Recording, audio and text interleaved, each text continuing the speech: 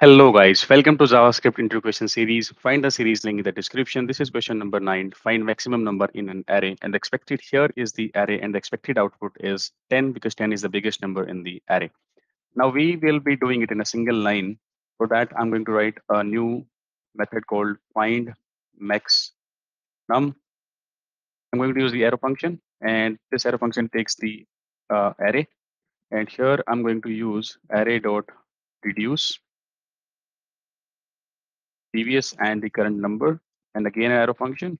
And then I will check if previous is greater than current, then return previous, otherwise return current. With that, if I call this method find max number and pass the num array to it and save it, we'll see 10 is printed here. For any doubt or feedback, please comment below.